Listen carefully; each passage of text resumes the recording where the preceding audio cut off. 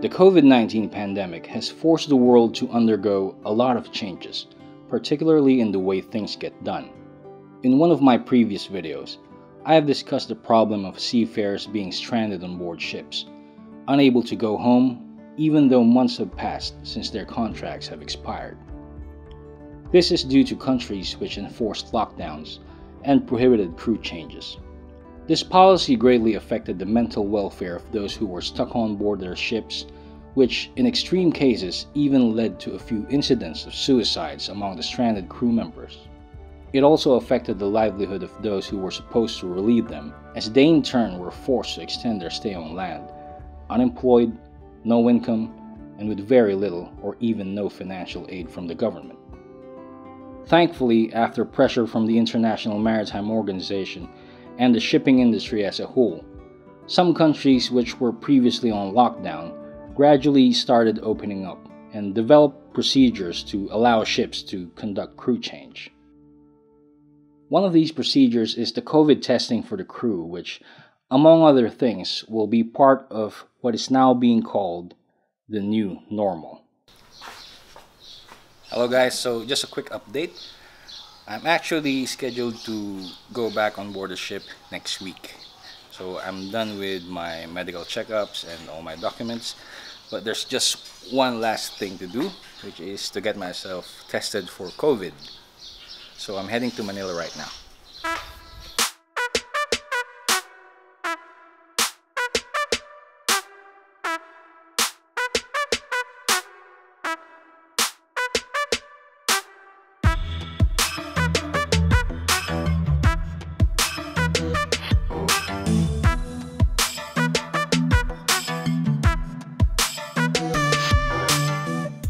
Okay, so we're here right now near the clinic. I'm gonna go fall in line for the medical testing, for the COVID test. My company scheduled me to undergo the rt-pcr, which stands for Reverse Transcription Polymerase Chain Reaction Test, which was developed to rapidly detect the coronavirus. It's more commonly referred to as a swab test. In simple terms, a probe is inserted into your nostrils. This probe will reach all the way to your nasopharynx, which is the area around the upper part of the throat behind the nose, where it will swab for samples.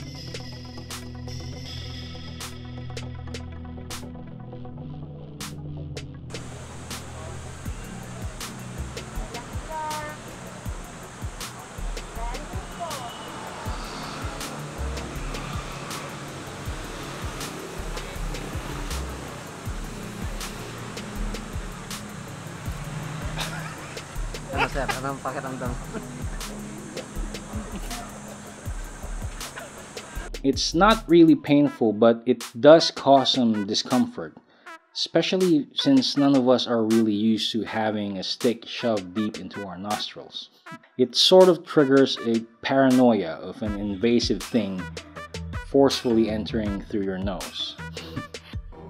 Anyway, the results came in a few days later, and thankfully the test came out negative, which means I'm all set to join my ship. Okay, so it has been a few days since I've finished with the swab test. A few days from now, I'll be signing on to my next vessel. So I'm right now at the office for my dispatch or final briefing. I was asked to report to the office for my dispatch, and as you can see, our office has been implementing social distancing protocols. As usual, I was briefed by my technical superintendent on the current status of the ship, and immediately after, my documents were checked one by one and finally handed over to me. Last thing on the list was my working gear. As soon as I've checked that everything was complete, I was all set to go home and prepare for my flight. So guys, this is officially Season 3, Episode 1 of my seafarer vlogs. I just thought it would be interesting to start things from here because this is an unusual time for all of us. Like I said earlier, this pandemic has forced us to change the way we do things, and for the maritime industry in particular, it has been forced to adapt to these circumstances in a very drastic way. This new normal thing has taken a very big toll on many companies, but I am very thankful to my company for being resilient for us, their crew, and all of their employees during this difficult time. From the onset of the lockdowns, they've been doing their very best to look after the welfare of their people, whether shore-based, the crew stuck on board their ships, and even those who were stranded in Manila during the lockdown. They've also exerted a lot of effort to make crew changes possible, even at a very high cost. And for that, I am very proud to say that I belong to a company that truly cares for its people. Not all companies can claim that. I believe each and every one of the seafaring and shore-based personnel in our company have similar sentiments. So, in behalf of everyone, thank you very much. You know who you are. So the next episode will be about my travel until I reach a ship. Again, it's going to be quite interesting because of the new policies that are being enforced in the airports and maybe even the procedures for connecting us to the ship. I don't know. At this point, I guess everything will be quite a new experience. So stand by for it. Seafarer Vlogs Season 3. Here we go.